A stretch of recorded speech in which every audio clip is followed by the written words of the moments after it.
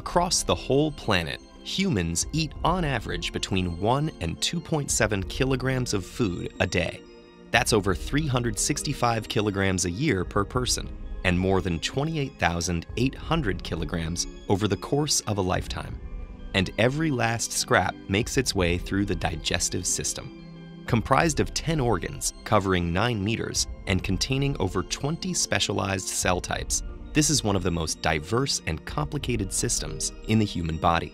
Its parts continuously work in unison to fulfill a singular task, transforming the raw materials of your food into the nutrients and energy that keep you alive.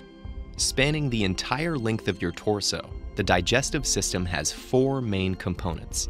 First, there's the gastrointestinal tract, a twisting channel that transports your food and has an internal surface area of between 30 and 40 square meters, enough to cover half a badminton court.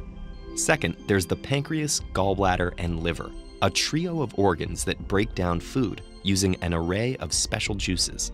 Third, the body's enzymes, hormones, nerves, and blood all work together to break down food, modulate the digestive process, and deliver its final products.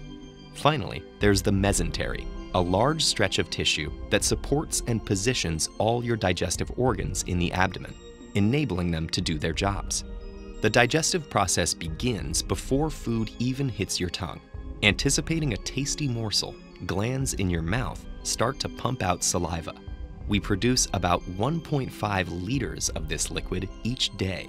Once inside your mouth, chewing combines with the sloshing saliva to turn food into a moist lump called the bolus. Enzymes present in the saliva break down any starch. Then your food finds itself at the rim of a 25 centimeter long tube called the esophagus, down which it must plunge to reach the stomach.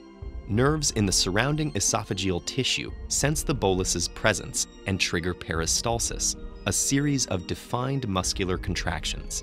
That propels the food into the stomach, where it's left at the mercy of the muscular stomach walls, which pound the bolus, breaking it into chunks.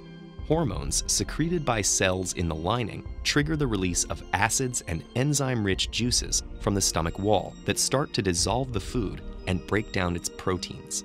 These hormones also alert the pancreas, liver, and gallbladder to produce digestive juices and transfer bile, a yellowish-green liquid that digests fat, in preparation for the next stage. After 3 hours inside the stomach, the once shapely bolus is now a frothy liquid called chyme, and it's ready to move into the small intestine. The liver sends bile to the gallbladder, which secretes it into the first portion of the small intestine, called the duodenum.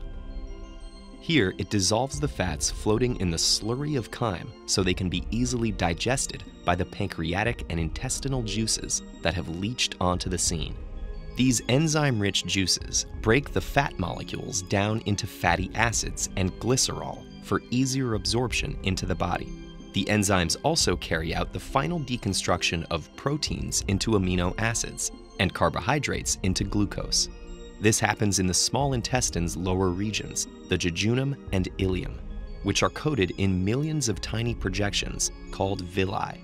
These create a huge surface area to maximize molecule absorption and transference into the bloodstream. The blood takes them on the final leg of their journey to feed the body's organs and tissues. But it's not over quite yet. Leftover fiber, water, and dead cells sloughed off during digestion make it into the large intestine, also known as the colon. The body drains out most of the remaining fluid through the intestinal wall.